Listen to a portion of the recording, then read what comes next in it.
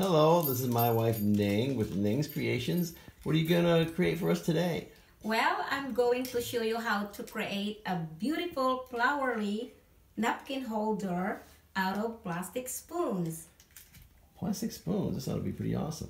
All right, well, what are the materials that we need? We need glue gun, scissors, candles, and rubber fingertips. Okay, and those are for the folks that want to get a little bit more protection on their fingers as they're creating this because it can get it's a little bit hot. So. All right. Now we have to melt the spoons. Okay.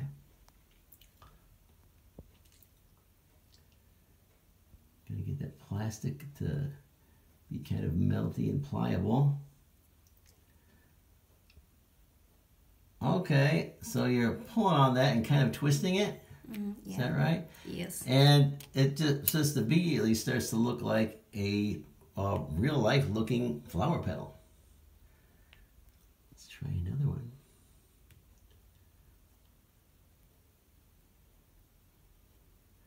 All right, and then while it's still hot, kind of pull on it, twist it. So that you can get a nice curl. Yeah, kind of a nice curl to it. Yeah, and then you have to cut the spoons, the handles. Okay, so you trim off most of the handle.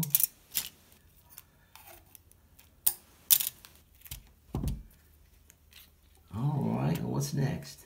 You're gonna get 2 spoons and glue them together. All right, and as I understand it, you take the part of the spoon, you know, the part where you would scoop the soup out, let's say, and just kind of get it to face each other. And as you're constructing this, have these spoons face these spoon petals face the inside of the flower as you're building it from inside to outward. This. Okay, looks good. So here's the sample of that. All right, so there's a sample that's solidified right there. We got 2, That makes and this then step 1 of the construction. And we got 3 petals. there we have 3. And then And 4. then just one by one, there's 4. It's starting to look more and more like a flower. And then you just keep going until it's about the size that you want. Just like this. Just add it. Just keep going, and you can make it bigger or bigger than that, or you don't have to. Yeah. Kind of the size that you want. And incidentally, we had submitted kind of a tutorial on Home Talk, but we didn't do video. We just did some photographs, and Neg added some tutorial information in text to that, and it ended up really getting super popular. It had something like 210,000 views, which really surprised us. It was really amazing. But a lot of folks wanted us to do an actual video, and so we're finally getting around to it. And here's a couple of finished products right here.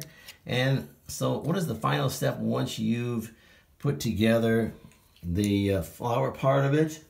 You need something to attach it. There we go. You need something to attach it to the napkin holder right there. I'm going to make the okay, let's see the demonstration of that. And so you can use a fork or a spoon for this, is that correct? Yes. All right, but I see you don't have to cut off the handle for this, but you're going to kind of melt it and bend it into triangle shape. Okay. And then one in the next, in the middle. Hold it. Get her nice and flexible in that one spot.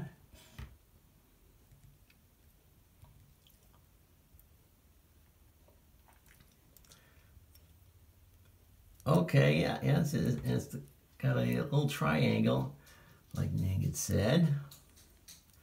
And so the napkin is going to go through that. Yeah, like this. Excellent. So that's the part that's going to hold the napkin. Yeah. And now she just has to attach it to the bottom of the flower.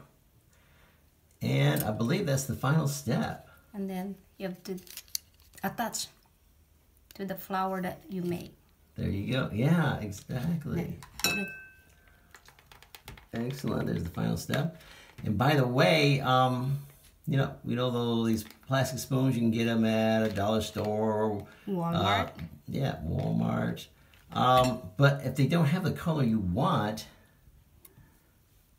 she tells me that you can take, like, say, some white spoons and make your flower and then spray paint. Whatever, just find the spray paint of the color that you want that's going to match your tablecloth or your dining room, and just once you construct it, you can spray paint it. Now I'm going to attach the vase.